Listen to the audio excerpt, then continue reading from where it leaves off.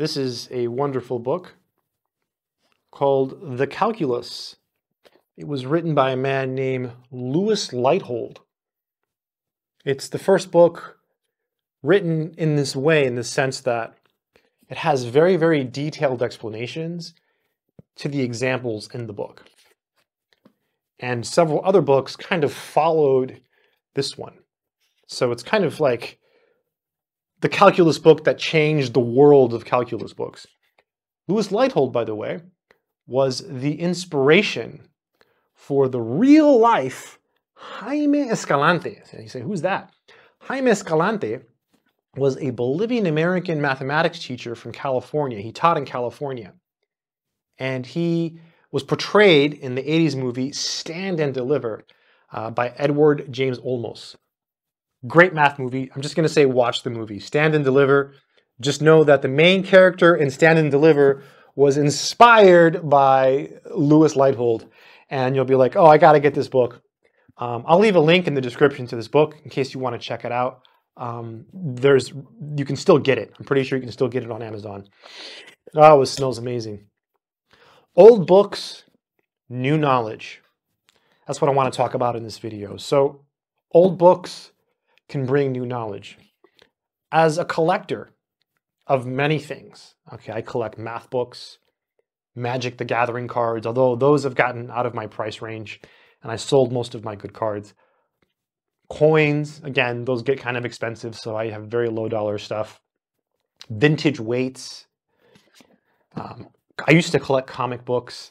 So as a collector, math books are one of the few things that are special in the sense that you can take an old math book, which in my view is a collectible, and you can learn from it.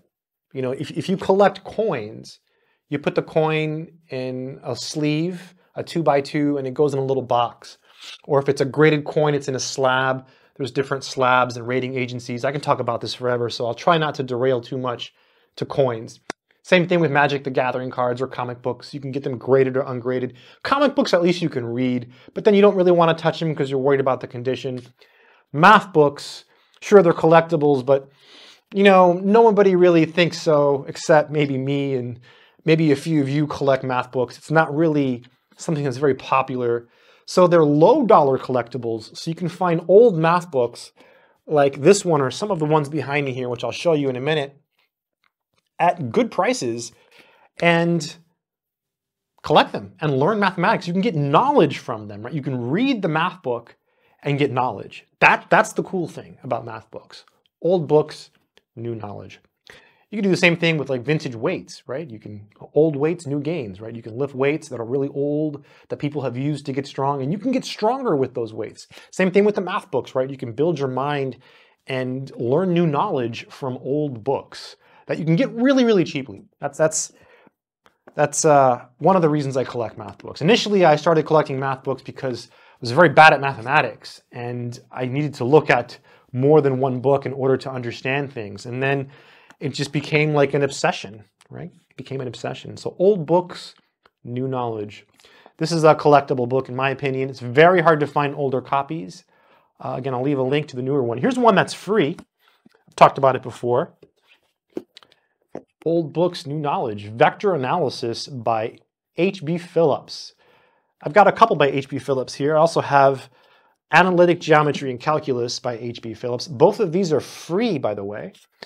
And I think I have another one here by Phillips. No, I don't. I thought I did. Oh, I do.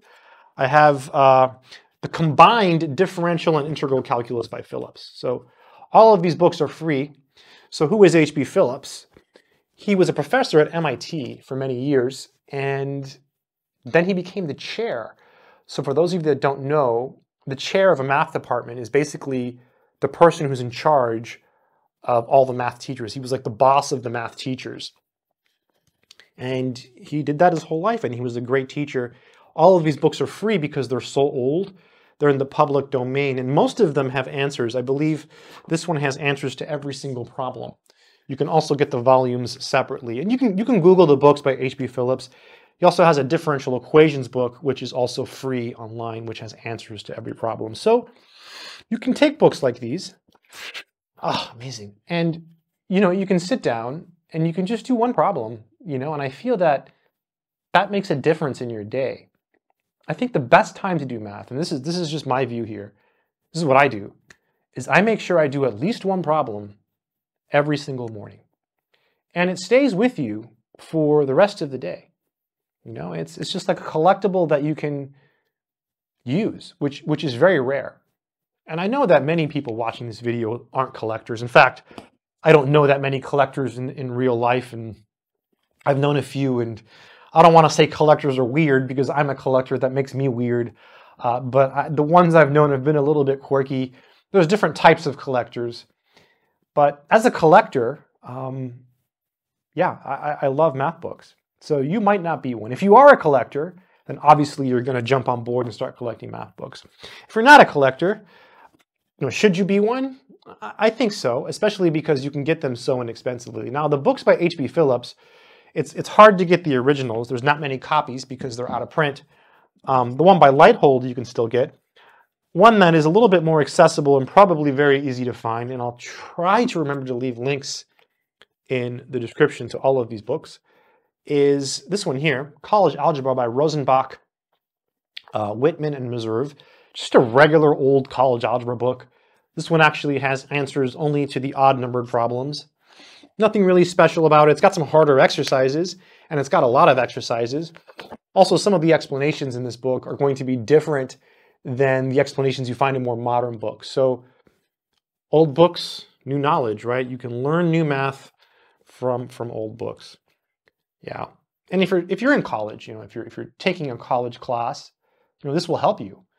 Because if you do math from old books, sure, it might not be on your test, but it's going to teach you mathematics. And you never know, right? You'll encounter some new question. You'll be sitting there in class, and there's nothing better than being in the classroom and seeing mathematics and saying, oh, I know how to do that. I did that before in this book I got from 1955, and here's a better way to do it. It's like, whoa, it's just a really good feeling when you have knowledge that you've learned on your own. For some reason, the mathematics that you learn on your own from old books or math books in general, that self-taught knowledge, for some reason, it always feels better to us.